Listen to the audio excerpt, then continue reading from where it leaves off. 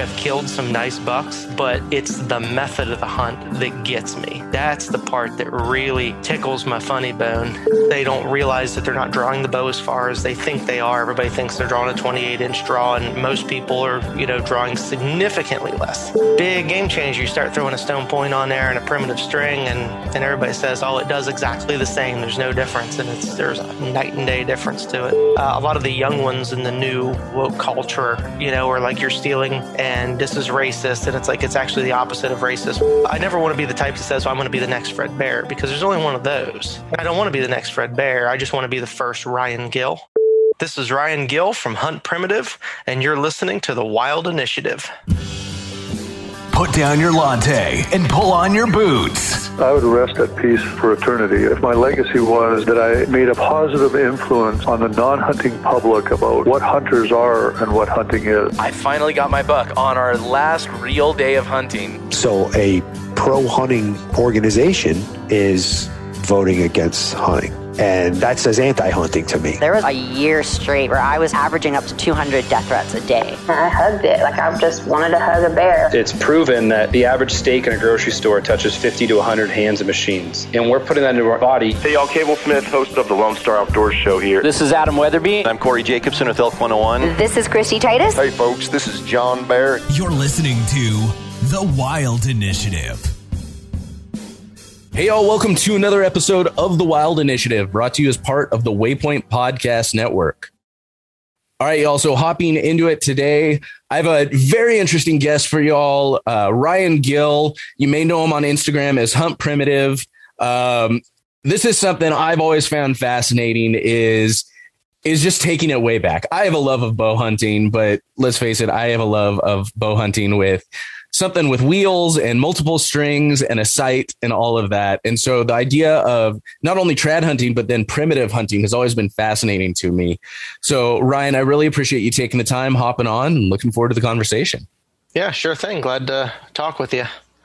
So just to kick things off, I'd love it if you could really give folks an introduction about who you are, but mostly how were you introduced to the outdoors and hunting? And then how did that turn into primitive archery and primitive hunting? Well, I suppose that I've been doing this ever since I can remember. I mean, just a little kid, just playing with homemade bows and arrows in the backyard, like most kids do. You go out and cutting sticks and bending them and shooting dog fennel arrows, and trial and error through all of that, and splitting the arrows with the string and learning to tie dental floss around them, and it's just organically starting to figure that stuff out. So certainly couldn't put a date to it. But my dad loved hunting and thought it was incredibly important to teach me everything that he knew about just an outdoor lifestyle. And I don't really know why. It's just the way that it worked out, and I'm very grateful for it. But there's probably that one thing in your life, and this would really go for anybody, but there's one thing in your life that puts you in that spiritual zone. You know what I mean? It's that you might be good at a lot of things. You might enjoy a lot of things, but there's that one thing that you just know that this is what you were made to do. And growing up, as much as I tinkered with all other kind of things, everything from, race cars and taxidermy to, the list really would go on ridiculously far. I just love to monkey around with stuff that I get into and probably shouldn't. The one thing that always really did it for me was hunting in one fashion or another. And we didn't have really any land to hunt per se. We would take trips to go places, and we would hunt public land locally. And I was pretty darn young, and my dad was taking me out. And I remember he jumped an armadillo in small game season and shot it with a shotgun as it kind of ran away. And I probably sat there with a Red Ryder BB gun and ran through every BB in it as I just sat there and shot the belly of this armadillo over and over and over, and just bouncing BBs off of it just because it just... I can't. It just felt like the right thing to do, and he just sat and let me do it until I said I was done. and then the next time I remember wanting to bring a bow and arrow out. It was probably like it was probably within a month. I couldn't give you any timeline. I was very young. Like I would say, let's say 5, kindergarten-ish, range when this was going on. We went out and we found another armadillo, and it was over a stump, and I snuck straight up to it, leaned over the stump, and actually shot it with an arrow. And had one of those little, like, old green fiberglass bows, and it had an aluminum arrow. And you know how when you're have an aluminum arrow and the point's not screwed in all the way, it's got a very specific kind of sound to it. Yeah. I can still hear that in my head when I hit the shell of that armadillo, and that arrow bounced back and made that rattling sound. And it was, I think that's probably the earliest bow hunting memory I have. And from then it was like, well, shoot, this seems great. And of course, growing up, we hunted with rifles and everything else, until I got to where I'd killed several animals and shot a wild hog when I was age 7, killed my first deer at age 8, killed a buck at age 10, and just kind of consistently shot stuff. First bow kill was with a compound, and I was 10 years old and shot a hog. And then it's like I got into high school and was a little bit more focused on chasing 2-legged deer instead of 4-legged deer.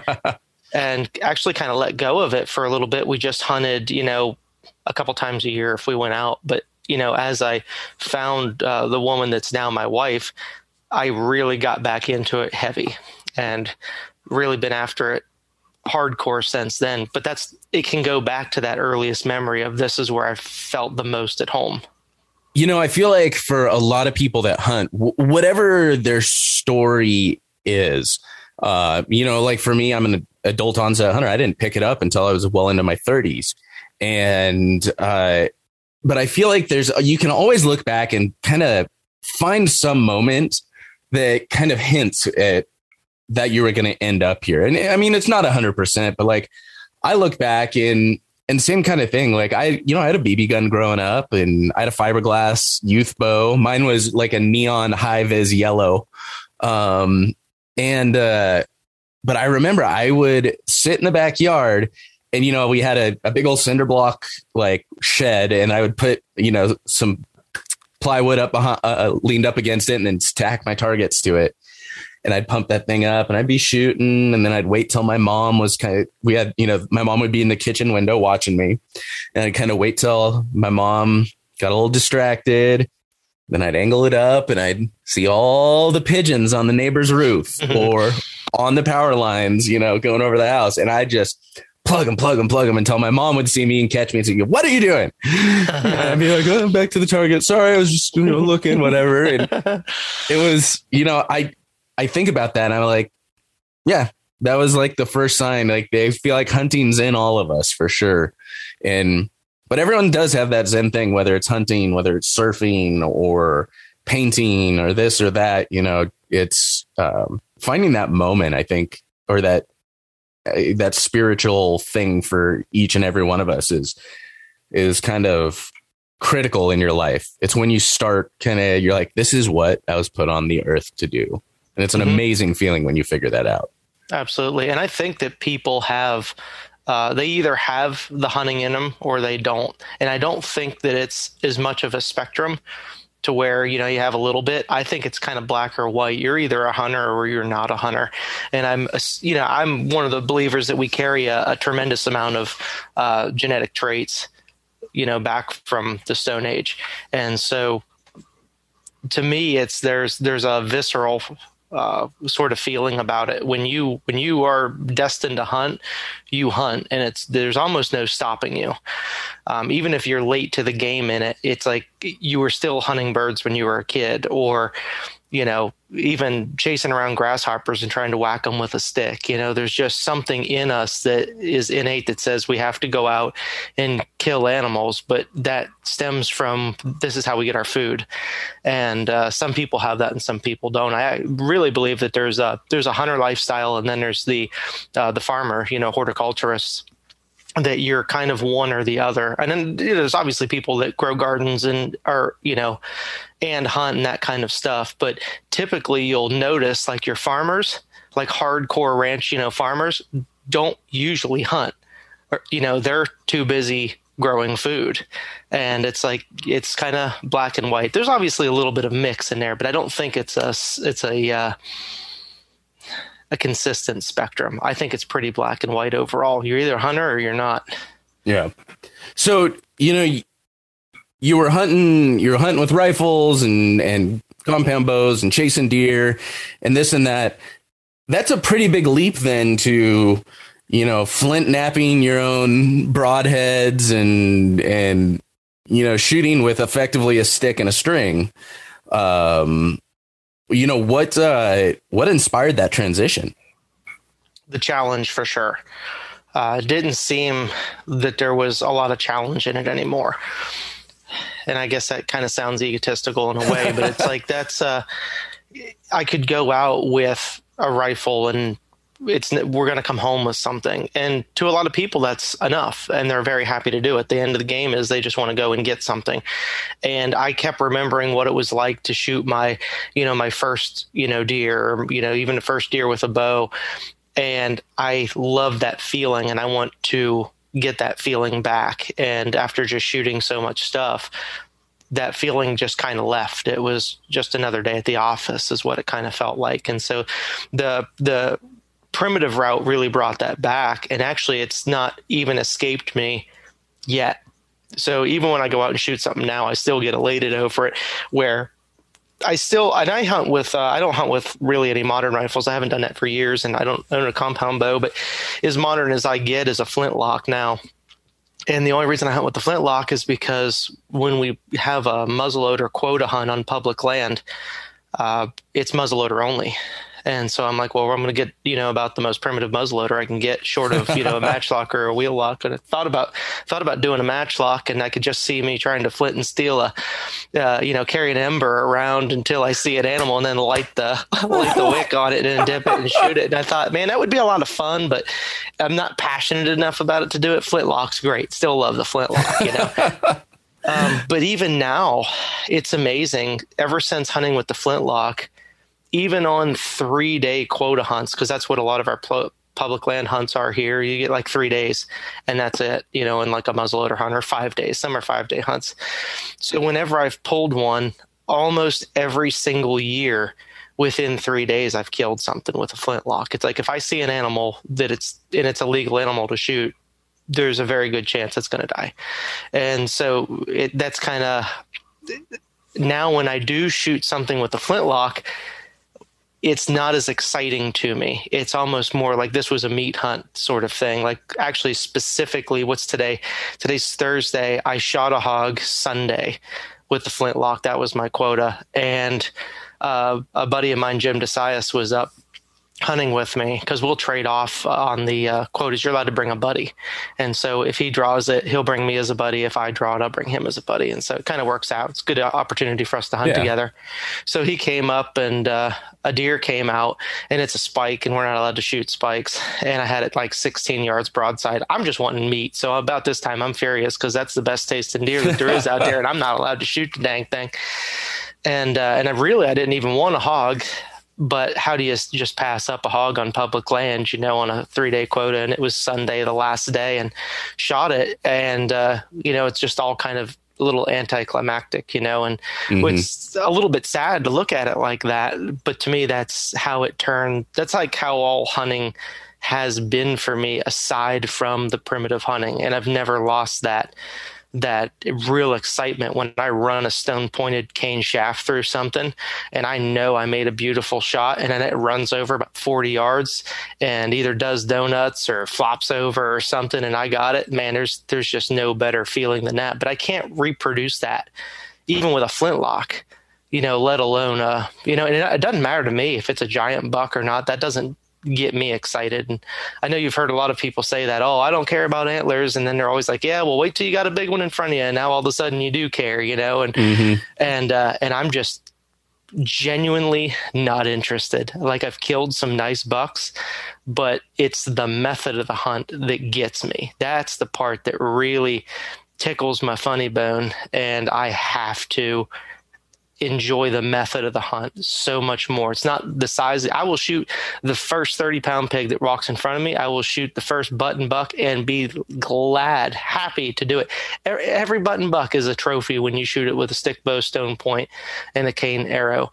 And you can't really say that about anything else.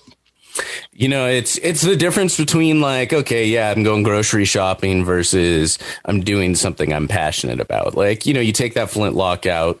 You're like you said, you're filling the freezer. It's like I don't even want to say it's a chore, but it's something you're kind of almost checking off the list. It's like, okay. I was like, now I got to take this thing home and clean it. And I had a family event to go to in about 2 hours. So I was slightly annoyed that it was like, now I got to hurry up and do this. I got to get this thing in the cooler.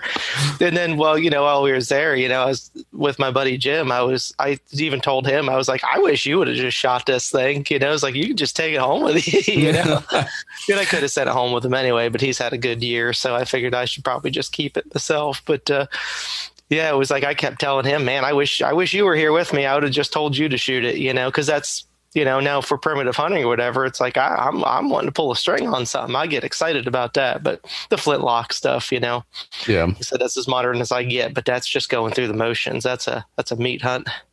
A chance to be in the woods. And you know, I'm kind of a similar mindset in the way that I like challenging myself more and more every time. And I, at the moment, you know, and I'm sure it'll change as I become more experienced and a better hunter.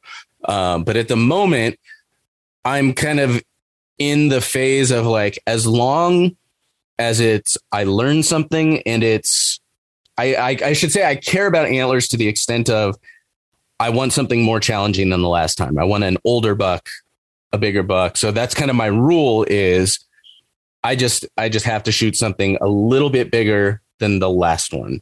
Because it's, you know, or a little bit older than the last one, a little bit more of something, because it's then, you know, challenging my skills a little bit more, giving me that extra challenge. Because I'm not even close to the point of of a trad bow or a primitive bow.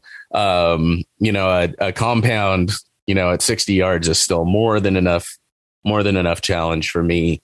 But, you know, I've taken one mule deer and I've taken an elk. And so I'm like, okay, this is what I got. I got a nice little spike mule deer. So if the next one I get is a taller spike or maybe a forky, hell yeah, that's awesome. If the next one I get's a big old, I've seen some beefy whitetails on my property recently. If the next one I get is a big old beefy whitetail, awesome, even better. You know, I'll stick the head on the wall and call it, you know, and eat the hell out of it. I love it. But as long as I'm always challenging myself. That's what kind of makes me happy with it. And I feel like that's kind of where you're coming at with the trad bows. It's always a challenge for you. It's always testing you a little bit more. And I think, you know, as guys, we're men, you know, we like to be challenged.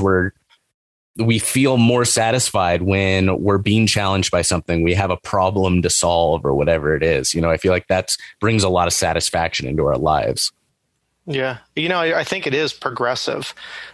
Because when I was younger and was, you know, growing up hunting, I wanted to shoot, you know, a big buck kind of stuff too. Yeah, about like everybody. That's just the way it works. You know, you want to shoot one and then you say you hold out for and shoot the next one, or if it's public land, you're happy to get about anything. But, you know, I specifically remember going, you know, I want an 8-point. And that's what it had to be, you know, at some points. I'm not going to shoot something unless it's an 8-point, you know. And I remember letting bucks go by, you know, when I was you know, a kid hunting with a rifle because I wanted a bigger buck. And I think once you've got to that point where you feel like you've killed enough and it's not, you know, and you've killed enough bigger bucks, and I'm not saying like giants. We don't have like giants here in Florida, but I guess because I had killed probably some of the biggest deer I figured I would ever kill in Florida, it's like I could hunt for years and years and probably never kill a bigger one. And that gave me the opportunity to devote to the bow hunt, to say, well, now I've got the challenge, but I can basically kill anything that comes by and still be extremely happy with it. You know, like I legitimately, people think I'm, you know, lying when I say this or exaggerating on it. And it's not the case at all, but I would rather shoot a button buck with my primitive bow, cane arrow, stone point than shoot a 180-inch deer with a rifle. Like hands down, no question. and I will stand by that forever. Put, staple my name right to it and sign it. The antlers don't do it for me like they used to, because I think I've gone through that progression and I've seen enough nice bucks. I've killed enough nice bucks. My dad did. A lot of family has. And what I can extract out of a primitive hunt, I've never been able to replicate any other way.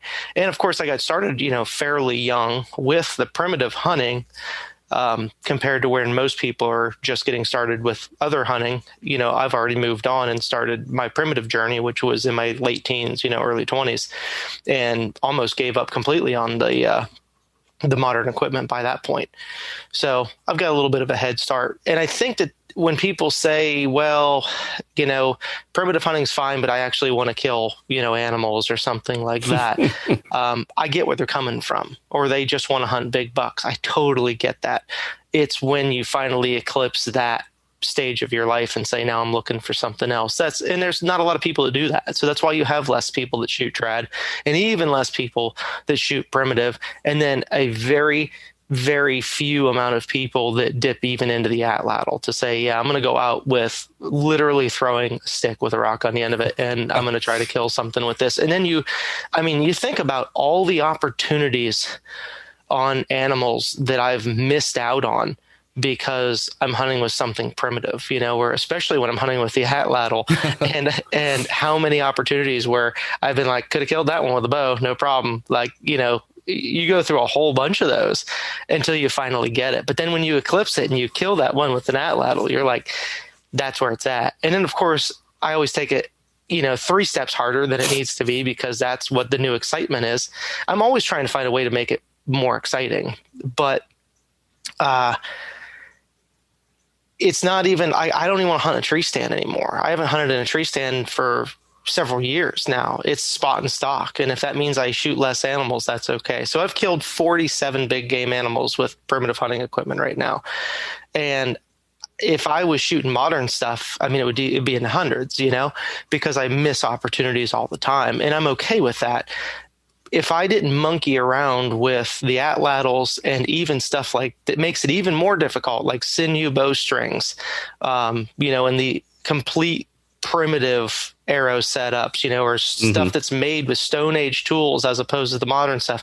If I didn't monkey around with that, I would have even more kills. But it's not, that's why I had to realize it's not the kill that's the important part. It's not the kill is important. Don't get me wrong. If there's no purpose to it, I'm not going to be out there. So it is important that I shoot something. Everybody says, well, just a good day in the woods is better than, being at home or whatever. And it's like, I like being at home and I love my shop. So if I'm out in the woods, I'm out to try to kill stuff. I love working. I love what I do because I do this for a living. So I absolutely love it. But the number one goal is to get out in the woods and kill something. But ultimately, the bow and arrow or the atlatl or whatever I'm hunting with is ultimately more important than the animal itself, if that makes sense.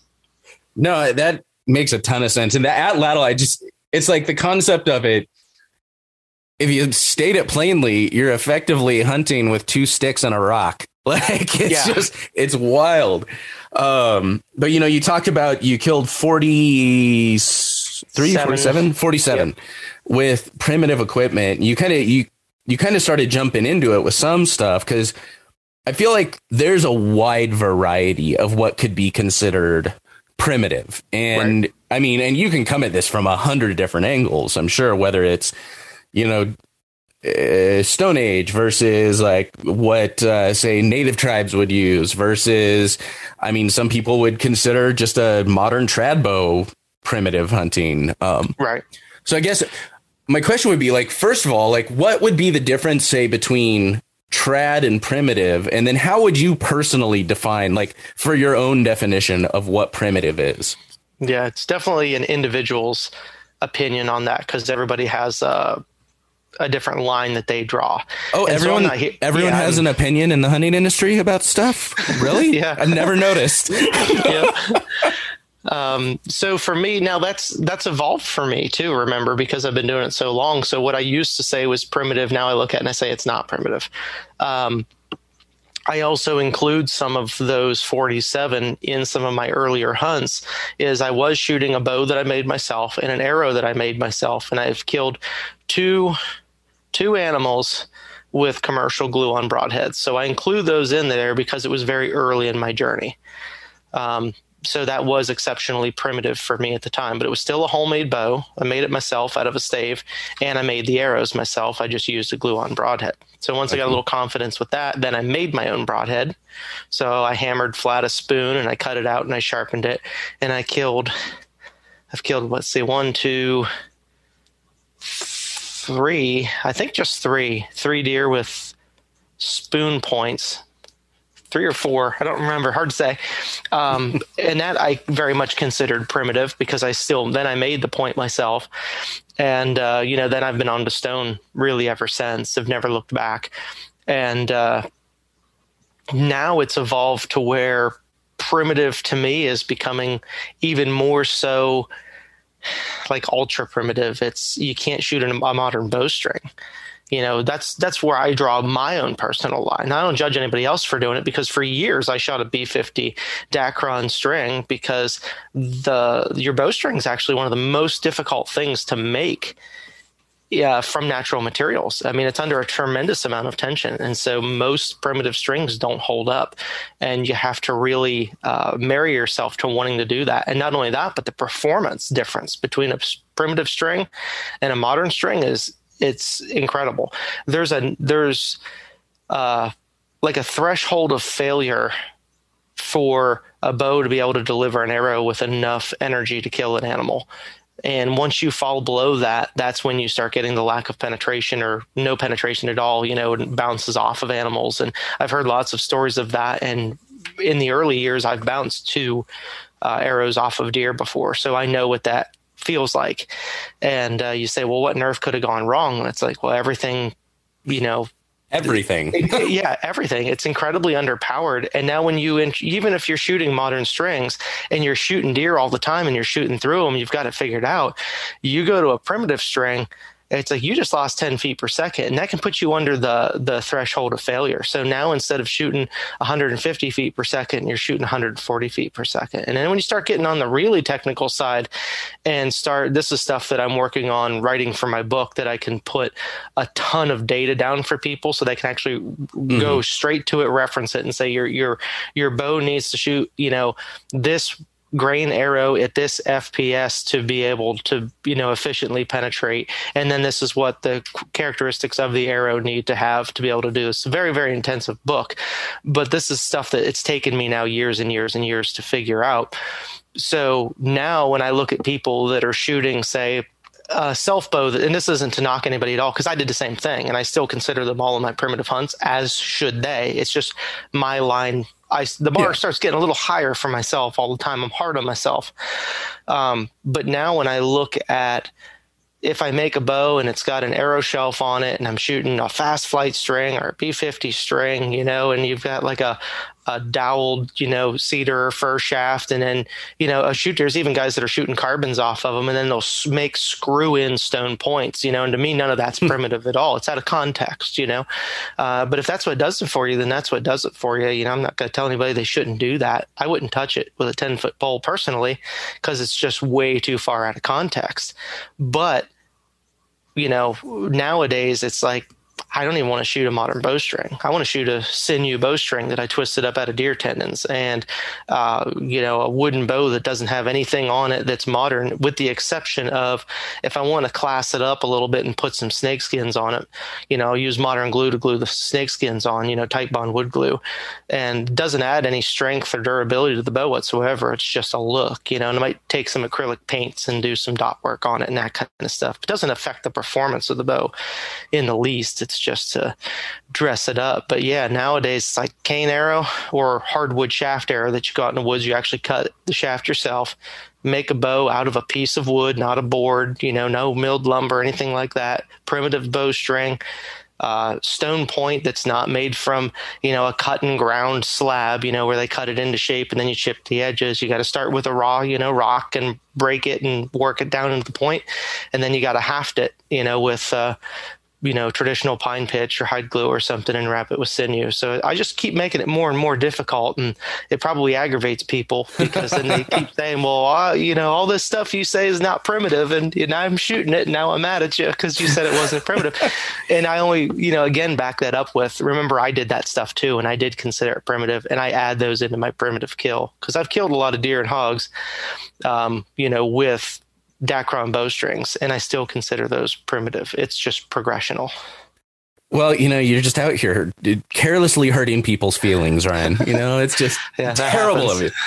But no, I mean, it makes a lot of sense because it's all about that progression that we discussed. It's not, it's your mindset's changing. It doesn't, it's the what you're doing compared to your level of skill, I should say. So whether that is trying to hunt a big elk or a big deer with a rifle, for somebody that's never done that before, that's going to be a high level of difficulty for them and a high challenge. For, someone like yourself, shooting a compound bow is kind of like, it's like, okay, I've done it. There's no challenge to that anymore. Yeah, it's maybe more challenging than, say, a rifle hunt, but being able to build all of that and adding that complexity and having that challenge of fine tuning things. Because I mean, like you said, you're switching from what kind of performance difference are we talking? Even on a trad bow, because I'm sure people out there are like, whatever, it's a string's a string. It goes on a bow. It's not even close. Yeah. So what kind of performance difference are we talking about? Shooting like a produced trad bow string or whatever, or produced bowstring, Dacron, I think is what you said. Yeah. Versus a twisted sinew string. What kind of performance difference are we looking at? If you're talking about just like the same bow across the board, so if you're talking, say, like an Osage self bow or hickory self bow or whatever, I've actually done a lot of tests on this for the book, and of course it varies in and out a little bit, but on average, and it's a safe average to say, you're looking at an 8 to 10 feet per second difference between, like, say, a sinew string and a Dacron string. Oh, wow. And then on the same bow, about another 8 to 10 feet per second difference between a Dacron string and, say, a fast flight string. And so now when you're talking about modern fiberglass bows as well that are more efficient, normal everyday trad bows, glued up with, the industrial epoxy and all that kind of stuff. Those bows, most guys are shooting between like 160 to 190 feet per second, sometimes even a little bit more, depending on their weight and their draw length and all that kind of stuff. But you can make those bows cook. You really can, especially if you've got a longer draw length and in a glass bow and you're shooting a fast flight string or an 8125 string. You can get up close to 200 or even over 200 really without an issue. Not a problem at all whatsoever. Your average, they always say, if you've got a decent average self bow, if it shoots 100 feet per second over its draw length, or draw weight. Sorry, not draw length, draw weight. So say if you have a 55-pound bow, your bow is doing pretty good to shoot 155 feet per second. Now, that's just a generic idea that somebody came up with. I have no clue who said that, but guaranteed it was based on a more modern string, like a Dacron string. Those like ideas that were probably introduced more so in the 80s or 90s. Maybe somebody listening to this even knows where that whole idea came from. And I would stand with that for the most part. That's what I've seen is, and of course that's based on a 10 grain per pound arrow as well. So, 50-pound bow, 500 grain arrow, shooting 150 feet per second is just decently average.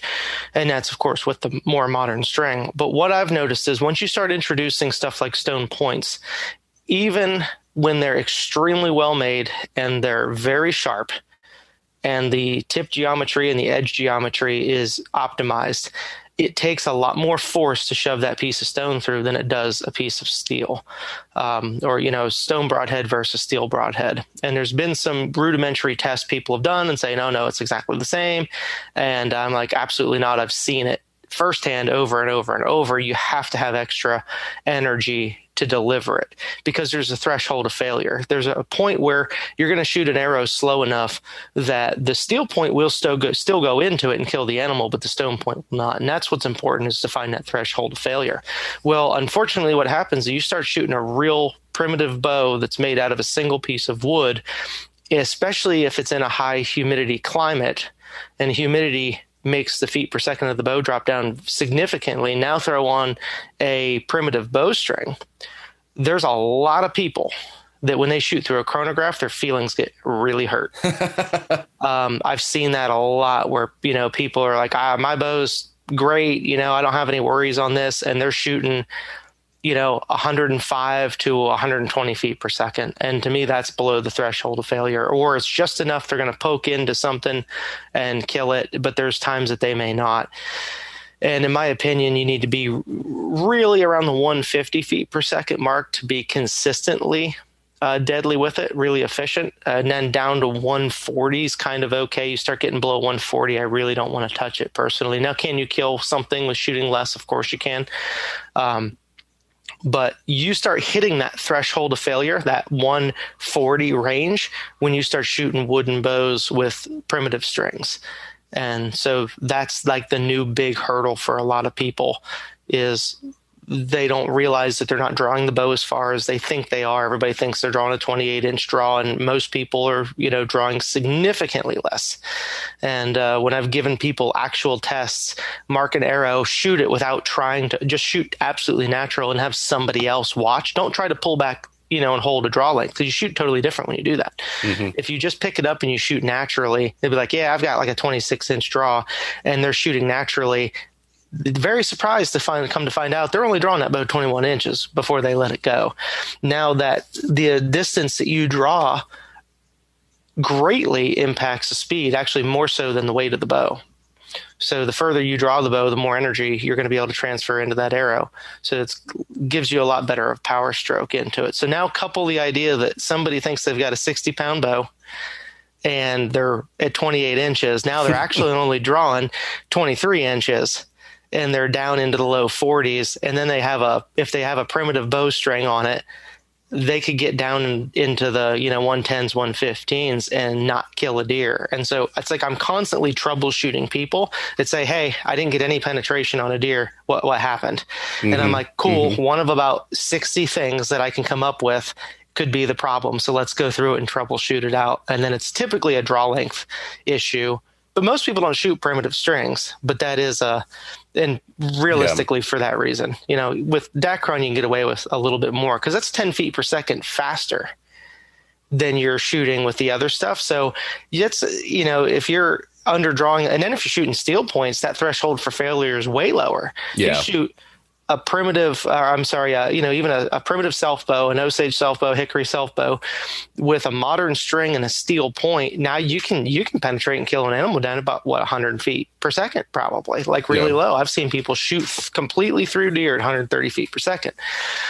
And so, big game changer. You start throwing a stone point on there and a primitive string, and everybody says, oh, it does exactly the same. There's no difference. And there's a night and day difference to it. So, and it's just, ways that I up the bar.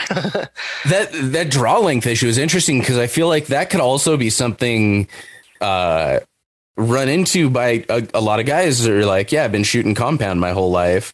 I want to switch to trad or switch to primitive. Because, you know how it is on a compound. You set your draw length, you pull back, you feel that back wall, you feel your let off click in, you're holding that. Like it's very intentional where you can feel it, versus like you said on a trad bow, especially like doing something more like instinctive shooting. It's not like you're drawing back as far and like locking into place and holding and aiming and this whole thing to where you feel kind of the backside of that as much. I can imagine that's probably a problem you run into with a lot of guys that have been shooting compound for a long time. Yeah. And I mean, there's even, traditional archers now that really focus on that locking in, back alignment and all kinds, really traditional form shooting, like Clay Hayes, for example, is a great example of that. I mean, he's far more of a traditional style shooter than a primitive style shooter, and he shoots more of a traditional or of a primitive bow. Shoot a wooden bow, with the modern string and that. So because he just loves bow building, I don't think he's in love necessarily with the self bow, just because it's a self bow or because it's primitive. I think he loves it because he makes it, and that's just where his passion is, and he loves that. But he shoots it in a very traditional style, and so that gives him absolutely an edge over so many people, because not only does it give him an edge within his accuracy, but his power stroke's incredibly long. I think he shoots about 29 inches or so, which your average person that shoots like a more primitive style, like a snap shoot, typically they shoot 25 inches and less. And that, really reduces your power stroke and the amount of energy. I mean, you have to end up shooting very short bows to try to get the power stroke. But at the end of the day, 29 inches of power stroke versus 23 inches is a lot of difference. There's, you can get to where there's not just 10 feet per second, there's 20 or 30 feet per second difference. So like for me personally, like bows that I build for customers all the time, I've got a lot of customers that shoot like him. And so I build bows for a whole range of people, anywhere out to 32, 33 inch draw. And so I've tested a lot of these bows, shoot them through a chronograph. And if you take, some of these all wooden bows and now you throw a fast flight string on it, and you're shooting a 28, 29 inch draw, well, we're slinging, arrows 190 feet per second with those.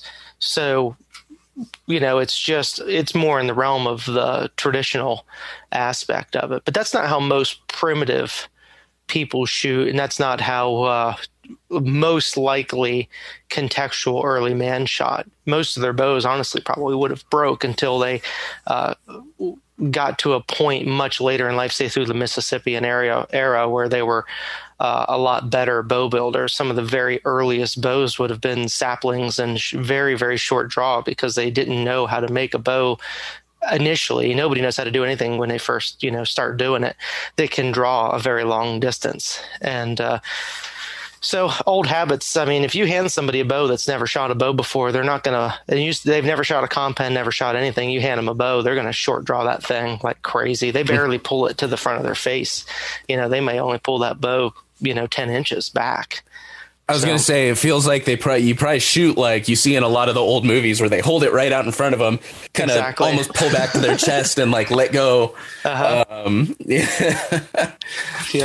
And I imagine, with, again, this lower FPS and everything. I mean, we talked about it. Everything else to do with the bow has to be more tuned and more adjusted. More refined. Like I can imagine broadhead size is a huge thing. Arrow weight. I think it almost feels counterintuitive, but I'd assume you probably shoot a heavier arrow with a primitive bow, or am I completely off base on that? Well, that's been the idea for a long time, especially since the Dr. Ashby reports, so everybody jumps onto that and they automatically apply that to primitive. And I've seen this now more times than I can count, where somebody says, well, I want to go on a moose or an elk hunt, so I need like a 300 grain stone point out front. Well, that's massive, because stone is way less dense than steel. So a 300 grain steel point's, a pretty big point, but you put a 300 grain stone point on there, you're shooting a knife. And they say, well, it doesn't matter because it's got the weight, it's going to penetrate better. Well, the effects of resistance are phenomenally greater than the benefits of high FOC and high weight in general. So you run into an issue of critical mass, critical failure of not even critical mass, but critical resistance. So you can't physically force that huge point through something. And then if you hit bone, now you're really, against the odds on that. But, there's a ton of energy absorption in animals' skin, especially if when you're talking about stone that actually has a lot more surface area too than metal points. So it's absorbing a lot of that moisture, and it can be very hard to cram stone points through something. And when you look at the archaeological record, what you notice is the true arrowheads are very, very small. They're the size of your fingernail for the most part, very, very light, 15, 6 grains up to 30 grains. When people say, well, I found an arrowhead, 9 times out of 10, what they're finding is an atlatl point that was on a spear shaft. And that spear is, upwards of 3,000 grains, and it's being thrown by hand very, very hard. And even a lot of those yet that people find are actually knife blades or exhausted knife blades. Just because they have notches in them doesn't mean they weren't hafted to a knife handle. And so we've really studied a ton of that kind of stuff through the archaeological record. And you have to remember, too, that especially in North America, we're talking about atlatl points and knife blades being used from, a couple thousand years ago. I mean, even a couple hundred years ago, quite honestly, especially knife blades, is straight up until this, Europeans brought metal over, or they started working, small amounts of copper locally, but that's very isolated. But you're talking a couple hundred years going back to the first people in the Americas, which now is being shoved back further and further, 14, sometimes 16,000 years ago. So you have a lot more artifacts out there that are atlatl, spear and knife point related than bow and arrow, where the bow and arrows, as we know it today, shooting small arrows, and this is part of my book as well, where I'm actually pushing the bow and arrow back to, a little bit further and putting some context to that. But the bow and arrows, we know it today, how people shoot with relatively light arrows, small arrows, not big, long stuff like you see in the jungles. That's only around about 1,000 years old. So, even up to 2,000 in some areas, but not very common. And so the amount of artifacts are in the ground from 800 years ago or 1,000 years ago is way less than 16,000 years worth of artifacts. So when people find these larger artifacts, they say, well, this one's single, like even there's even single beveled atlatl points. But it wasn't for the penetration benefits like we see with the Ashby report type of stuff about cutting through bone. It was a totally different context. It was more preservation of the material, and the stone tool within itself, rather than some sort of penetration. The things that are truly single beveled, most of the times are not projectile points at all, unless they're exhausted knife blades that are repurposed into projectile points. And so, unfortunately, when people do see these larger artifacts, then they say, well, early people knew it too, and they were shooting this big, giant, heavy FOC stuff. Well, if you take something that's really big like that and shoot it at a deer, it's going to bounce off. Even if you shoot some of this stuff with the modern bows, it'll bounce off. But there have been people that have made some very large stone points, and then they shoot them off of either traditional bows or, more modern primitive bows with a fast flight string and a long draw, and they're able to shove them through there because they've got that extra energy behind it, that extra power stroke.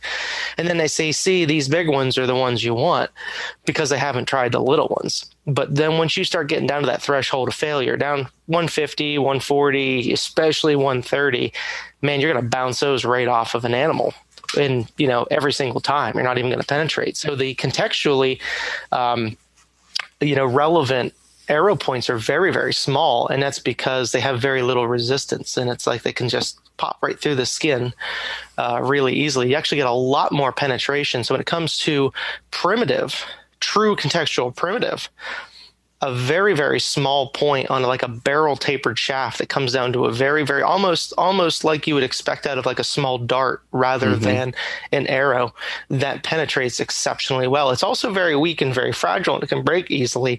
But remember that the side to side pressure is not nearly as great. It can hold a lot straight on. So even if it hits bone, most of the time it's going to either break the bone, like a rib, I would say. You're not going to get through a shoulder blade typically. Yeah. Big, robust shoulder bones you're not going to get through. But they hold together just long enough to get in there and do the damage. And most times do come out the other side, unless you start getting, way down into that threshold of failure. So we started doing a lot of testing. Me and a friend of mine, Vaston Hall, and I get to hunt his place. He's got a great big ranch down in South Florida. He's a heck of a hunter. He really is.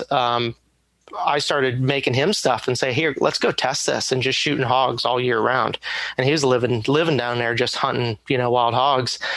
And between him and I, and a lot of it was him, quite honestly, between him and I, within 6 months, I think we put something like 25 data sheets down on hogs that we've shot. Nice. With very small stone points down to like 12 grains, and even arrows that are down to like 360 grain arrows, and still shooting through hogs and stuff like that. So it's like, that's part of a new project that I really can't talk about because I'm hiding this one, because it's when I release the book, it's like the coup de grace for the book. I guess you.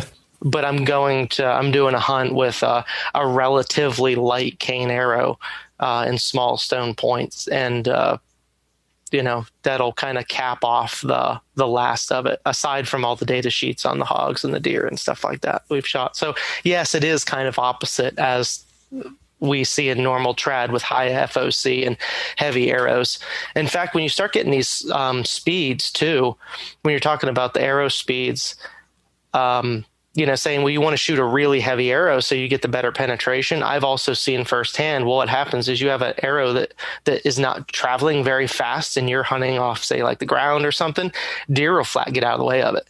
So you try to shoot 15 yards at a deer, and that deer is gone before that arrow gets there. So there's a sweet spot there. If you try to shoot a 600 grain arrow and your bow is shooting a primitive string and it's relatively slow, and you've got because it's super humid, or you've got a short draw length, deer just don't get out of the way of it, or you're going to hit them really bad and not recover them at all. So there's something to be said about, a 400 grain arrow that's clipping along a little bit quicker. It's got plenty of penetration if you build it correctly with the little stone point.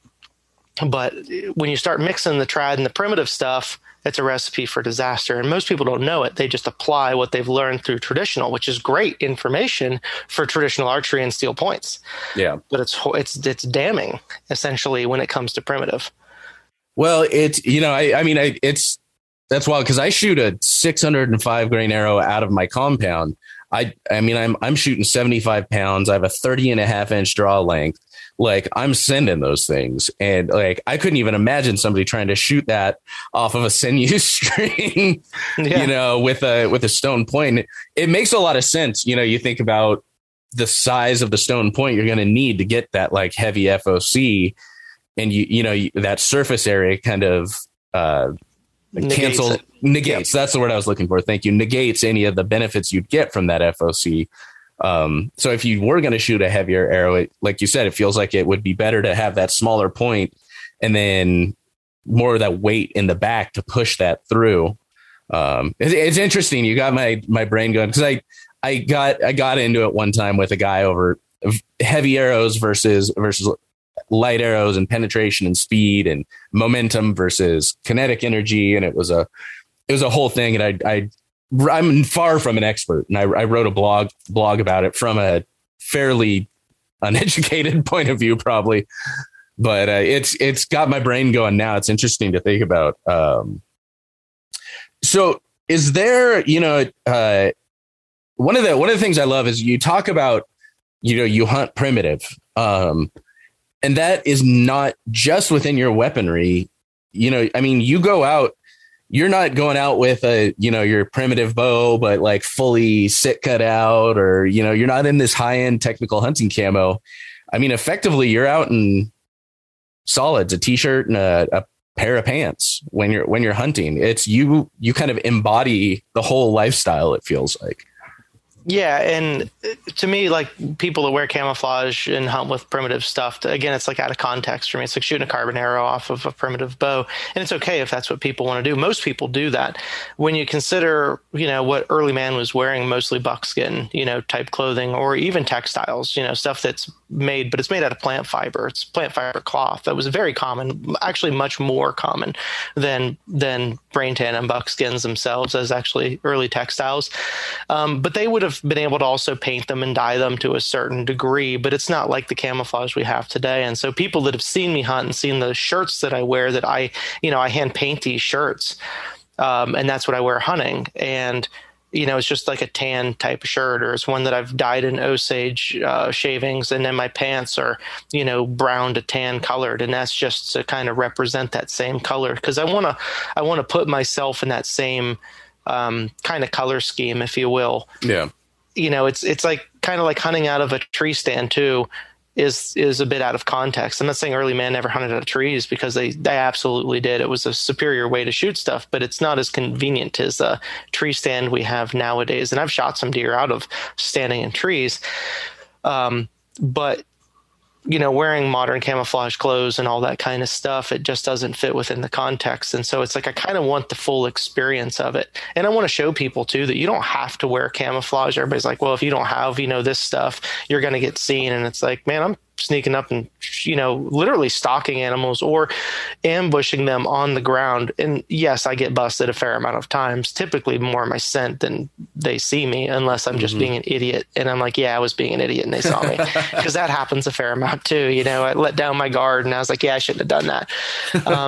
And occasionally they pick something out, but look at nature as well. The way the animals' eyes work are different than ours. The exception, of course, of like turkeys, and, birds in general. But the deer is brown for a reason. It blends into nature, so much better. And so our clothes, like the clothes that I wear, are very similar colored to that. In fact, there's times that when I'm hunting public land, I'm out here in a brown, shirt and brown pants walking around. And, there's times that even in archery season, if there's a lot of people in, I'm going to wear orange, for a little bit. I hate the way it looks or feels. But even if I, put something on that I stand out, because I realize how much I match in. And then I'm also slipping through the woods very, very slow and being quiet. And I'm on the ground. And that's not what people expect to see out of a hunter nowadays. So I either stick to the roads or I have to wear something. Like, I have also public land shirts that I've made that have the same color or same paint scheme on them, but they're orange. So this way I can go out and I still have the color scheme. And when the animal sees it, it just looks like the brown anyway. But this way I hopefully don't get shot. But I also, and I can't say that I know it, because I don't know the science, but that's what I was also, I've heard or I've read before, is that some animals, when the way that certain colors look to them are different than they are to us, where something like when they look in black and white, the color brown and the color green look like the same. So the lion is the color the way that it is, because in the summertime when stuff's green, or in the wet season when it's green, is the same color as the grass. And when the grass is dead, it's still the same color as the grass, because they don't have the range of colors that we do. And so I was because I always kind of thought about that, going, man, I bet they stick out like a sore thumb in the summertime. And then they put the same filter on that they suppose that, say like the antelope has it in its eye, and the color is still exactly the same. That Mother Nature works in ways. You see some of those, I think, was it David Attenborough? I'm saying that wrong, I'm sure, but he narrates a lot of these things. But there's, I think it's on, might be Netflix or YouTube, but it's something about color in nature. And it's very interesting to watch that there's like butterflies and stuff too that have the colors on them that we can't even see, that only the butterfly can see. And if you look through it at their filter, it's a totally different pattern than what they have. We see something totally different. And they go through the same thing about like leopards and lions and how they look at different times of year compared to their surroundings. And Mother Nature's just kind of figured that out somehow. But it's outside of our scope of what we can see. So, when people are like, you're never going to kill anything, walking around and you're wearing these solid clothes, people make fun of me on public land. And I'm typically the one that shows up at the check station with something dead, and then they come back mad at me, because they just were making fun of me earlier. I love when somebody makes fun of me on public land, because I'm like, today's the day I'm going to shoot something, because that's the way that typically works. I know some of the best hunters I know, and you're the only primitive hunter that I know, but some of the best hunters I know in general wear solids. And it's, what was it? The old Fred Bear quote, the best camo is sit down and be quiet. Still. Yeah. Sit down exactly. And shut up. Yeah. That's it. Yeah, be still. That's exactly it. I'm glad you brought up Fred Bear though. Because my dad was a big Fred Bear buff. And he was more or less like one of my idols growing up. Like, I use him for a lot of inspiration, not just from hunting, but from a way different direction as well. But my dad was from Pennsylvania, and as was Fred Bear. And so there was a little bit of connection there, and my dad loved traditional archery. So as soon as that started to become like kind of popular, he jumped in on that. And so he always shot bear bows. That's what he shot, was bear recurves. And he had a very extensive collection, in which now I have inherited, but I do not have the heart to sell any of them. It's just like I just sit on them. Most of them aren't very nice. Some of them are quite nice, but it's like they're bows that I'll really never ever shoot, but I just keep them because of him. And someday somebody's going to be like, wow, this is the jackpot of bears, because they're going to be a million years old by the time I'm done with them, or my kids are. But when, my dad moved to Florida, well, they moved the plant down to Gainesville. And so my dad used to take me up to the Fred Bear Museum when I was really little. Now, they closed that when I was still really young, but I remember tiny bits and pieces of it. And my dad also went and listened to Fred speak, and then got his Fred Bear's field notes signed by him, at the time. Man. And I remember that my dad loved that kind of stuff. And so he used to talk about Fred Bear. And then, when they came out and put his shows on DVDs, that was great. Went bought every one of those and watched them all and loved it. And I loved him for how much my dad loved him. And then as I grew older, I started to really admire what he did for archery in general, what he did for, especially even in traditional archery, when everybody continued to move on, he moved into the compound a little bit, but then he personally regressed right back, and he kept the tradition alive with the recurves. And if you look way back into the history, when Nels Grumley was building his bows and they were Osage bows, early on, of course, I can connect with that as well. But it's not just what he did for the archery, but it's also how he built a business around it, where nowadays we look back and we're like, well, duh, that makes perfect sense. And it's like, but people back then didn't like archery. You were called like a gangrene hunter, at the time, because they said you couldn't kill animals with this. And I can relate to that because I have heard, not so much now, I think people finally get to a point of respecting me for it. People don't try to tell me that I can't do something anymore, because I think I've proven that now way too many times on them. But I used to catch a lot of flack saying that you're just out there wounding stuff, or, it's stick and release, as opposed to catch and release, stick and release, and, saying that just this stuff is bad, it should be outlawed and all of that. And I've worked very hard. Now, I'm not the only one that's worked hard to make it mainstream popular, but I've probably got more content out there, and honestly more product and everything else, because I've turned it into a larger business. And that's what Fred Bear was able to do also, was turn this into a very lucrative business that not only, helped him and his family, but helped the industry, the archery industry in general. Because this is one of the things most people don't ever realize about how business meshes with things that you enjoy, is in order to make something popular, you actually have to make quite a bit of money doing it, because you can't reach a massive amount of people without quite a bit of influence. And that influence, especially in the last 50 years, has been through money. If you don't have the money to put it in front of people, people can't see it. It's just the way advertising works and everything else. Now, luckily, we also live in a new age where there is organic reach. We don't have to necessarily pay for it, but that comes at the price of you have to work extremely hard to get organic reach through social media and, YouTube, podcasts, that kind of stuff. I kind of look at what he's done with traditional archery, and I never want to be the type that says, I'm going to be the next Fred Bear, because there's only one of those. Yeah. I don't want to be the next Fred Bear. I just want to be the first Ryan Gill, if that makes sense. Yeah. I want people to say, maybe 50 years from now, Fred Bear did this for traditional archery, Ryan Gill did this for primitive archery, because they're two totally different things. And for a long time, they did get meshed together. And now I'm working hard to kind of separate those and say they do go hand in hand. But the difference between compounds and traditional is about equal between traditional and primitive. And so it is kind of a totally different demographic, if you will. And so that's kind of my goal is to be essentially, for lack of a better word usage, the Fred Bear of primitive hunting. And so that I've had my goals, my eyes set on that now for, I bet you 20 years. And that's what I've been working towards. And I've read stuff from Fred Bear that most people don't even know exists, about how he ran business, as opposed to just he goes and shoots something, or he worked with ABC.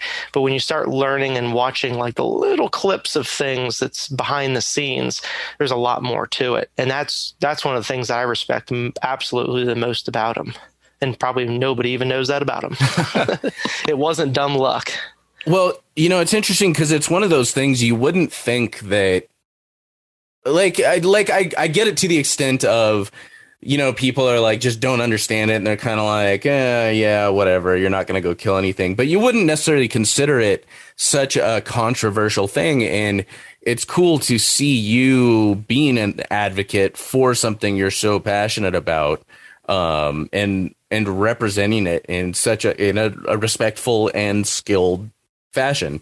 And I mean, I'll say right out, primitive hunting is not going to be for everyone. And I'm sure you'd probably agree. It's not going to be everyone's passion. And there's going to be people that aren't going to put in the time and the study and the work required to be ethical and successful with that equipment. And if, you got to love it. Yeah. If you've only ever shot a rifle and, you pull out your rifle, a few weeks before the season, make sure the scope hasn't gotten knocked off site. You haven't touched it since then. And you go out in your hunts and you harvest your animal and you call it a season. Awesome. Great for you. But you're not going to be able to do that. You're not going to be able to do that with archery, period, let alone any sort of primitive hunting.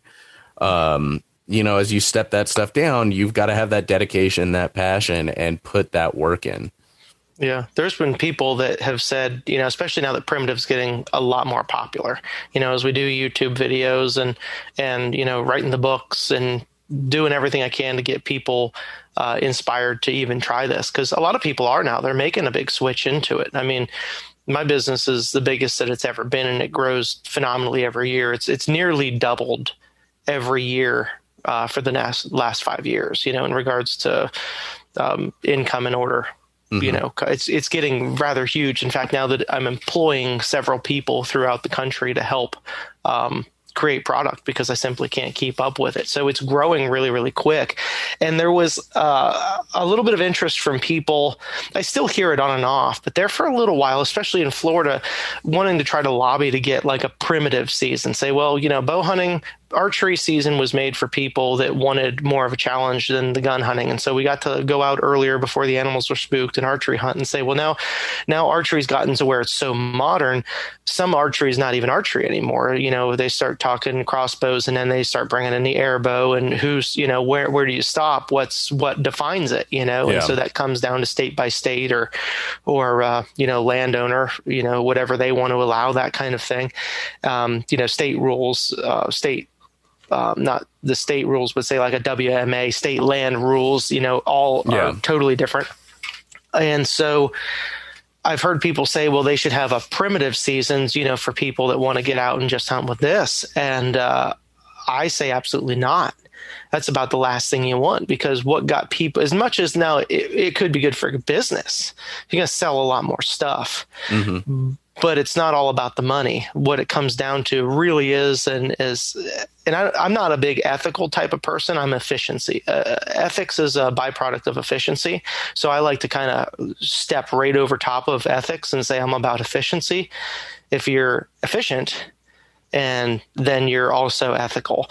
The problems you're going to have with when you start digging into this really super primitive stuff, or just a primitive season in general, even if it's including the modern bowstrings and doweled rods, arrows, if there was no cables and pulleys and that kind of stuff, you're gonna have people that will go out and buy that product. And yes, people in that industry will make a lot of money, but that's not what it's all about. You're also going to have a lot of people that are just chunking arrows at stuff, especially because they come from, the mindset of the compound hunter, where you can shoot exceptionally far and be exceptionally accurate. And there's a lot of compound hunters that say, if I am going to shoot a recurve bow, I can hit a target at 50 yards. I'm going to shoot at it. And there's a lot more variables to that now than there is. And there even is with the compounds, where people honestly do quite often shoot too far, because while their accuracy level can be very high, it can be the best shooter in the world, the one thing that you cannot control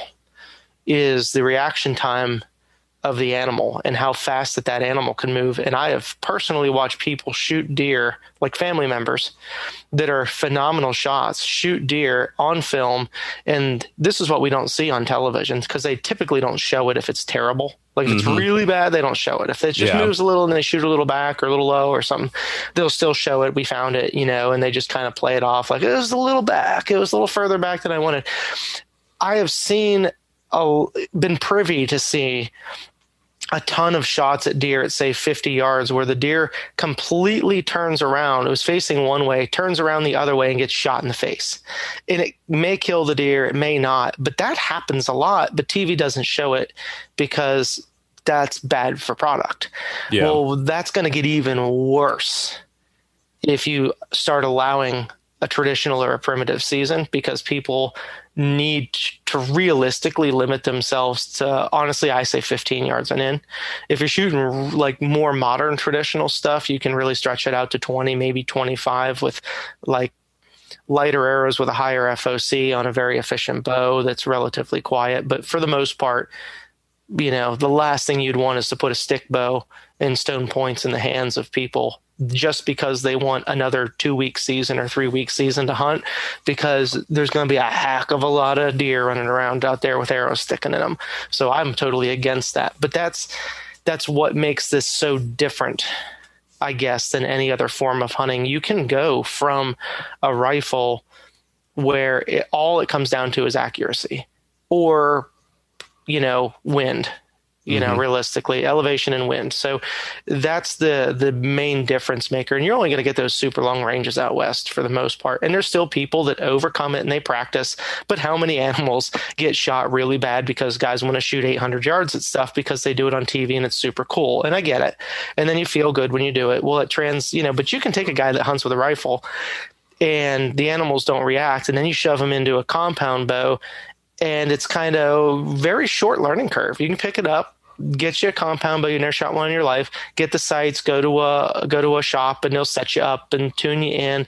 And within, a couple weeks, couple months, you're deadly. You're off and shooting stuff, Huge learning curve difference when you start dropping to traditional, and then dropping down to primitive can get even tougher. I've got friends that shoot traditional that are like, I have no idea how you even shoot primitive. They're like, I'm a very good traditional shot, but I can't shoot a primitive bow for anything. Mm-hmm. It's like there's some aspects of it where some people have it and it's very, very easy for them. And then other people, they struggle with it. And so, it's the minority, but that would be like kind of worst case scenario if somebody says, oh, we're going to have a primitive season only. And I'd be like, oh, this is bad. This is going to go ugly. This is how you outlaw primitive hunting altogether. Is what happens. Why are we giving them extra ammo to outlaw this? Yep. So is there, as you go through all of this, is there a particular culture or tribe or this or that you tend to gravitate towards or emulate, or do you pull a little bit from everyone and kind of have your own style? Whatever I do is uniquely me. It always has been, but now I find myself being far more influenced by, say, Eastern United States. But that doesn't come down to a particular culture. That's a hot topic for people sometimes, especially now in the new woke era where we start talking cultures and appropriation and all that. And I have to deal with quite a bit of that. And actually, really, most of the older guys, like older, Indians or Native, and even people are like, well, you can't call them Indians. You have to call them. I've never met an Indian that didn't want to be called an Indian. They call themselves that. They don't look at that as derogatory unless you mean it to be. But most of the older ones really like what I do, and they're like, hey, thanks for bringing a lot of this back that's a lot of it's been lost, and they actually like me. A lot of the young ones in the new woke culture are like, you're stealing this from me, and this is mine, and this is racist. And it's like, it's actually the opposite of racist. What you're doing is racist, but you can't talk any sense to any of them. So I try my very best to stay away from any particular culture. And I certainly can't advertise anything as such because of the Native American, act with, selling product and stuff, which I wouldn't ever want to do that anyway, because it doesn't really fit what I do. I'm not going to say this is a Navajo bow or a Cherokee bow, if I do offer a bow on the website that's, it's called a Cherokee inspired bow. It's an Eastern woodland style bow. And, but we never misrepresent it and say that it's made by a particular tribe kind of thing. But when it comes to being influenced, Eastern United States probably gets me the most excited because I just live here and I see it. Like even my own personal, I did the Genome Project with National Geographic, back whenever that was, 7-8 years ago. I submitted my DNA and had it analyzed for their project, and then they came back and the only thing that we ever knew was that our family came from, the British Isles kind of areas, England, Ireland, Scotland, that kind of stuff. And then my mother's side is German, but you don't know anything very far back. And what we actually discovered in that, which made a ton of sense, especially with a lot of our features that we carry or do not look incredibly Irish. Like nobody else can see it, but you can. My beard does not look like a European style beard. It looks totally different, And so we actually come to find out that up until about 5,000 years ago, that my paternal side was based from the Natufians, which is in like modern day Georgia and Turkey. It was what they called the Fertile Crescent. And they lived there for tens of thousands of years and stayed there, where a lot of people continue to move on. That was what they considered the birthplace of like civilization and agriculture, especially agriculture. And long story kind of short, I kind of learned quite a bit of myself about that, and I started studying some of their culture. And as much as I was not necessarily culture, but like artifacts and that kind of stuff. But what I found out was I don't live there. I live here. I have a far greater connection with I've never been there in my life. I have no idea what it looks like outside of a picture, but I walk the land that people hunted here. I feel much more at home and much more of a connection with the people that lived, especially in Florida, than anywhere else. And I don't think that it needs to come down to a blood or a race kind of thing. I think it's geographical more than anything. It's where you call home. And although I'm not a descendant of them, and I wouldn't even go as far as to say, well, I feel like I'm one in spirit, because people say that kind of stuff all the time. And I'm just like, I think that's just kind of goofy. I just love our natural resources. And so I try to say what existed here at that particular time, and what can I make from that and go kill animals. It's like, I love geographically built sets. Like if I am going to hunt Florida, I want to use like agatized squirrel from Florida for the stone point or Florida chert. And I want to use like the native cane or the native sparkleberry for arrow shafts. And I want to use, a hickory bow, because that's what was predominantly used here. And that's where I really draw my inspiration and my connection. It's not from the culture, it's from the land. And I've tried to express that to people. This is probably the best I've ever articulated that before. So hopefully the people that get aggravated with me actually get a grasp of what I'm saying this time. But yeah, connection of land, I think way more than culture itself. And pre-Columbian means way more than me. And by pre-Columbian, that's pre-Columbus. So before European contact. So that's where my passion is we know a fair amount about people after Europeans arrived. Not a ton. I mean, the more Europeans were here, the more journals they were writing, we learned more and more about them. But what we don't have information on is pre-Columbian. That just comes back to the archaeological record. And I've been exceptionally interested in that, trying to crack some of the codes on the evolution of the bow and arrow, because it's a lot of people just say, well, we were throwing spears one day and then somebody invented the bow and arrow as we know it today, and that changed everything. And I don't believe that that's the case. I've seen enough through the archaeological record. I believe it was an evolution from the atlatl to where the bow was a propulsion system to essentially shoot an atlatl dart or an atlatl spear. And you have a much longer bow that's a sapling bow, and you're still shooting these very, very long arrows. And that's evident today, even in other, primitive cultures, say like down in the Amazon basin, Papua New Guinea, Africa, the Hadza tribe shooting very long, heavy arrows, very reminiscent yet of the atlatl spear shafts. And when you start looking at the points that they were making, say 3,000 years ago, there's a major shift about 3,000 to 3,500 years ago between these larger atlatl points. And they start getting the same style, but they start getting smaller and more refined. And to me, that's a shift in switching to the bow and arrow. If I can crack the code on that, that's information I want to be able to give people, and of course that's kind of, low key stuff because it's all conjecture, it's speculation. You can't truly prove any of that, but I'm kind of passionate about the pre-Columbian stuff a little bit more just because we know a little bit less about it. And that's less about individual culture and religious practices and ceremonial type of stuff. That stuff doesn't really excite me. It's the implements themselves. It's it's not even like pottery or that kind of things. I like all that kind of stuff. Don't get me wrong, but the bows and the arrows, I'm a hardcore hunter at my core, and I care about hunting and hunting implements. And that's why it's hunt primitive, not pottery primitive or, anything like that. It's not, it's not. And I always joke when people are like, well, why do you have to go out and kill animals? And I was like, cause it's hunt primitive, not target primitive. That's my favorite comeback to people, which doesn't answer their question, but, but it's just like me trolling them. Oh, absolutely. Awesome, man. So I want to give you a quick chance to talk a little bit about the business side of things and, what pays the bills for you and kind of give everyone a heads up about that so they can go check it out. Well, I have to cut that really dry because, man, that's a whole podcast in itself. Yeah. I actually did a talk last night. Late last night, I had a talk in town here that I went and talked for an hour and a half on entrepreneurship.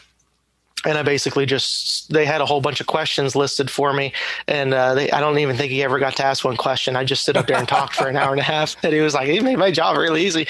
And I love, oddly enough, and I didn't always love business, but within the last, especially 5 years, I've really grown a love for it and seeing how it grows. Because as I mentioned earlier, if you can figure out how to make money and allocate money into sharing it with more people, you can touch a lot more people. And so I've been able to luckily grow a very, very successful business way past my expectations, way past.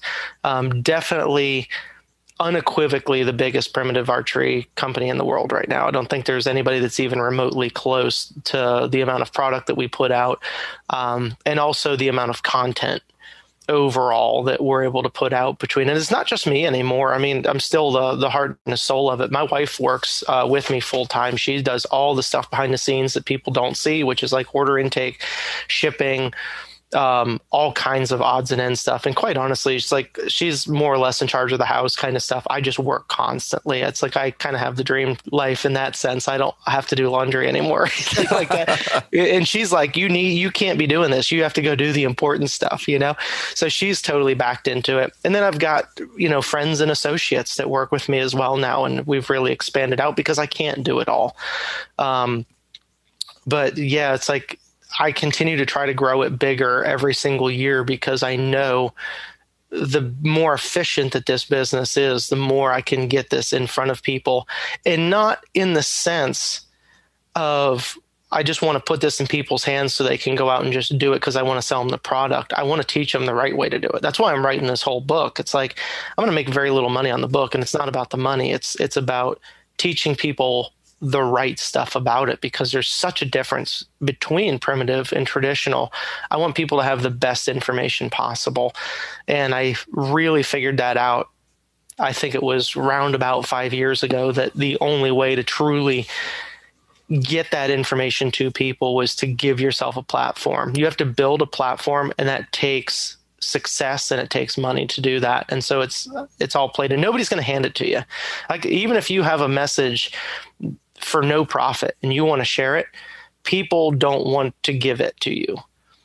like if I didn't work hard to build the business that I have today and the following, you wouldn't have a clue who I was to even call me up and say, hey, do you want to be on my podcast? Mm-hmm. You know what I mean? So it's like people aren't searching for me to say, well, maybe this guy knows something he wants to teach people. If you don't have something to really offer, either with a platform or, you know, financially or both, it's impossible to reach people if you truly want to teach them something. So within Hunt Primitive, I always say it's my intro line to you notice all my videos is, hey, I'm Ryan Gill with Hunt Primitive, where we entertain, educate, and inspire. It's like I want to entertain people because that's what brings them in. You have to entertain somebody or else they're not interested in learning. People go to school all the time. They don't want to go to school. They don't want to learn. So you got to entertain them first. But then while I'm entertaining them, I want to educate them. And by the time I'm done educating them, I want them to feel inspired. So that wasn't just something I came up with on a whim. It was like legitimate goals that I wrote down, and I said, I want to entertain people. That's actually the one on the lowest end of the scale. I don't care about the entertaining of people. I want to educate and inspire people, but you got to entertain them first or they're not going to come to you. Mm-hmm. So I entertain people because I want to educate them. And once I'm educating them, I'm hoping that they'll be inspired to pick this up. Now, whether they get it from me or not, that's not the important part. There's plenty of other people that are getting a start that are, you know, they're cheaper on their product. Honestly, I would be lying if I said that, they were as good. I've spent years refining this. That's like, I know without a doubt that I build the best stuff that there is in the world because it's put into practical application every day. And the warranty is way better than anybody. I mean, I'm like on a bow. Have you ever heard of anybody having a 5-year replacement warranty on a bow and then lifetime on repairs? It's like when people buy a bow from me, I want them to have the confidence they're going to have this bow the rest of their life. And if especially with like a primitive bow that, you know, you would never expect that really. No, but because that's not something you can do. You can just, sorry to interrupt, but like, that's not something you can just industrialize. Like, it's not like, you're not swapping out, prefabbed parts and this and that for each bow necessarily. Yeah. But you know what that's really all for is I want people to have a confidence in it. And not just from the business standpoint. I want them to have a confidence because if they go out and they buy a bow from somebody and maybe their budget is $200 and they go buy a $200 bow and it breaks, they're no longer a primitive hunter. They're going to go right back to traditional because they had a bad experience with it. I want to give people the best experience that they've ever had possible because I want them to love primitive as much as I do. And is it expensive? It is absolutely expensive. I wouldn't lie on that. And there's some people that are like, no, you're exactly where you need to be. And then there's other people that are like totally outpriced, can't afford it. But if I'm going to be able to give people the best product to give them the best experience possible, you know, this is where it's going to have to be. And I used to say for years that I wanted to give that and give it away for almost next to nothing. And then you realize that you work yourself into the absolute ground when you do that, and it's not good for your health. And you also can't share it with people because you can't afford to. So it's all a good mesh. It's not like I'm sitting here just slamming money into the bank because I want to, you know, go out and buy a fly whip or a boat or, you know, or a vacation house. You know, I invest way more back into this than I do. I don't go out and buy fancy stuff. I just say, shoot, you know, if our budget's this much this year and we did this, let's go do these more hunts so we can do more videos and share this with more people. And, you know, I've got my own personal financial goals and with our family to make sure that we're set. That's important stuff. That's just being a responsible adult. But, you know, overall, that's what we're about is truly entertainment, education, and inspiration. I absolutely love that. You know, it's, I think it's actually even my podcast description, but I've always said my goal is to inform and inspire people's passions for hunting, the outdoors, and all of that. So I absolutely love hearing that. If folks want to find Hunt Primitive online, where are they going? Pretty much huntprimitive.com or Hunt Primitive, anywhere you type it in. What I always say is if somebody wants to learn how to do something, because I teach people for free how to do this stuff, that's the most important part. It's easy to find where to buy the product. That's huntprimitive.com. Most people want to learn how to do it, and I love teaching it. And people, I don't sell DVDs or I sell books because it costs money to make books, but like all the video content to teach people how to do, it's on YouTube. I believe wholeheartedly in giving the information for free. If people want to support me, they will, and they do. And that's all that I ever need out of it. But if you want to learn how to do this stuff, because that's where the real happiness is. And it's progressional. You know, like you said, you go from a gun to a compound to a trad bow to a primitive bow. What happens is a lot of people say, I want to build my own bow, but I want to have something else to model it off of.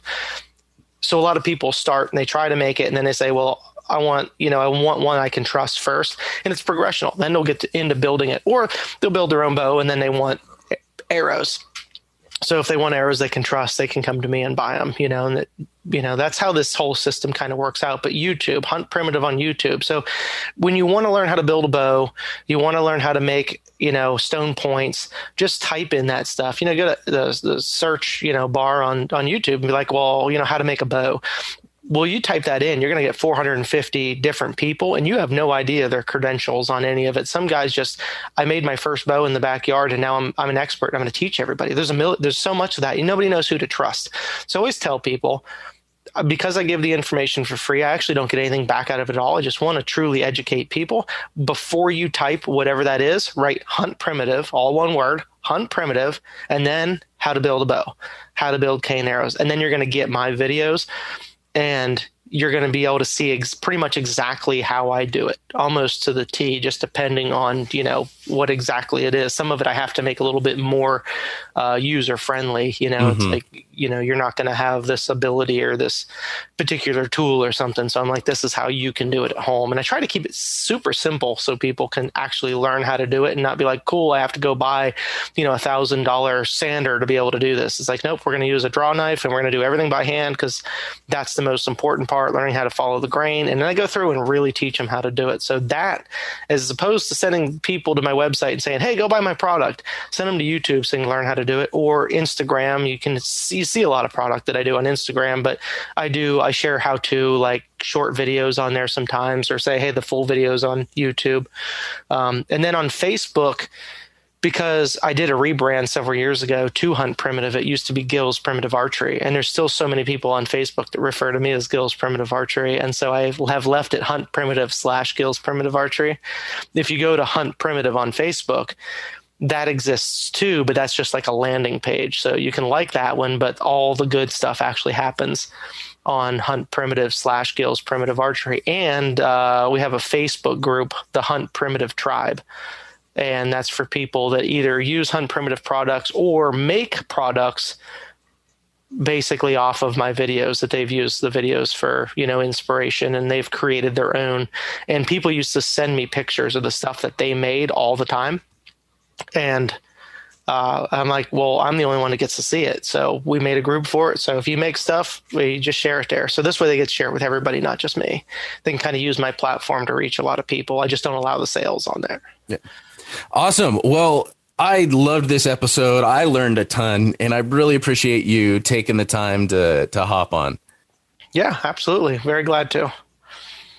All right, y'all, that'll do it for this episode of The Wild Initiative. Make sure to check out the show notes page at thewildinitiative.com. Get links to everything we talked about in today's episode. It was really fun getting to talk to Ryan. That dude is super knowledgeable. I learned a ton in this episode. I hope y'all did as well. Make sure to check out his website, his socials, all that stuff, Hunt Primitive. He's got a lot of really fantastic content if you want to learn more about all of this. But y'all, that'll do it for this week. Looking forward to next time. But until then, I hope this episode inspired you to get involved, get outdoors, and plan your initiative for the wild. Thank you for listening to The Wild Initiative. Please take a moment to leave a rating and review on iTunes or Stitcher, and head on over to thewildinitiative.com to get show notes, check out the blog, gear discounts, other podcasts from the Wild Initiative family, and more.